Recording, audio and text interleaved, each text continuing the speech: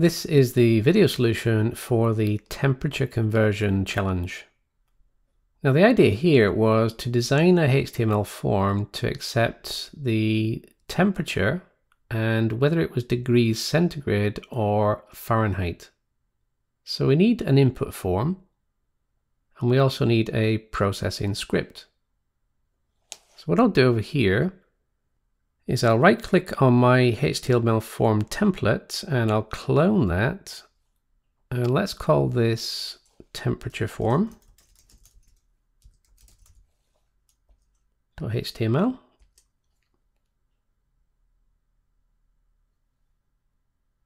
And there it is, and we'll open that. So there is my basic HTML template, and in here I need to create a form.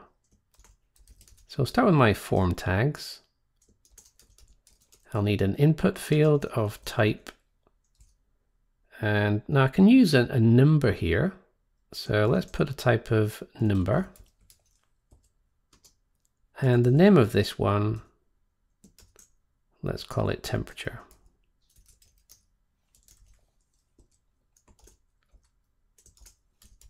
I need another input, and this time the type will be radio. So I'm going to have radio buttons, one for centigrade and one for Fahrenheit. So name for this one, let's call it units. So units of temperature. Now I need to duplicate this.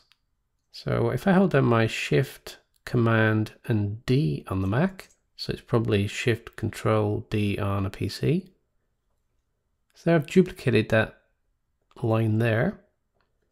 Now in here, the value we'll have as C for centigrade, and in here we'll have a value equal to F for Fahrenheit. And we'll just put a little label on here, C and F. Now, as I said previously, we're not formatting these. I would normally put some proper labels on here, some CSS, I would style it all properly. This is just a quick and dirty form, because what we're interested in is the actual PHP side of things. I also need a submit button, so I need another input. And the type here will be submit. And we'll have a name again of submit as we did in the last one. In fact, let's change it. Let's put in, no, leave it as submit. And sorry, the actual value we'll put as convert. The next thing we need to do is we need an action up here. And this is the name of the script we're sending it to. So where's the URL? So it will be temperature form processor. Let's call it that so we know what it is. .php. And the method is post. Okay, that all looks fairly straightforward. Let's put a little title in here of temperature conversion. And we'll save that. And now what I need to do is create a script to do this processing, and it's going to be called temperature form processor. Let me copy that. Create a new file and paste that in and create. So that's created my processor form. So let me open that and let's begin processing. So the first thing is I need my PHP code block. I then need an if statement. So we're going to test if that submit button has been pressed. So if something is true, we're going to do something. So if is set, round brackets, go inside the round brackets, post, and then in square brackets, tick marks and submit. So if that is true, then in here we'll have a variable called temperature, which I want to be equal to the posted temperature.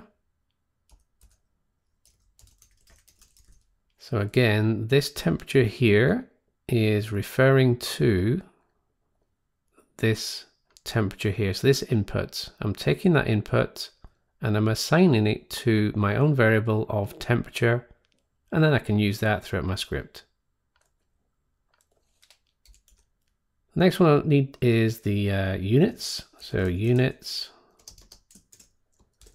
that'll equal post, and units. I think I called them units. Yes, I did. So it's a good idea to check. Semicolon. So if I assign my variables, the next thing to do is to actually check what units were actually submitted. Was it degrees C or was it degrees F? So if something is true, do something.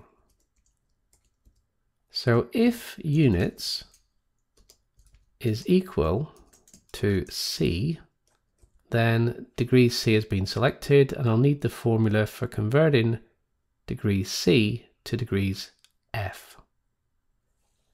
So let's say result equals.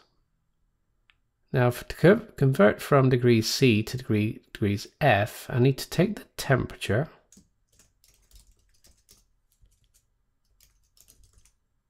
I need to multiply it by 9, then divide by 5, and then add 32. So that'll give me the result if it's C. Else, if it's not C, it must be F. So in here, in this case, my result will be as follows. In brackets, I need to take my temperature. I need to subtract 32. Need to times by 5 and divide by 9. Okay, so now that that's all been done, in here I need to echo out the result. So echo, and let's say something like the converted temperature is, and let's have in here result. Okay, so that should all work. Let me save that. We've got our temperature form, everything looks okay. We've got our processor, everything looks okay. Let's do a refresh on here and we'll find the temperature form. There it is.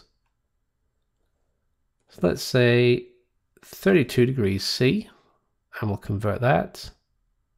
And the converted temperature is 89.6, which is correct. Let's try another one. Let's go back. Try 100 degrees Fahrenheit, convert. And again, that is correct. Now for the extension activity, I did leave you to say whether you wanted to round this off to a degree of accuracy. And I'll leave you to have a go at that yourself.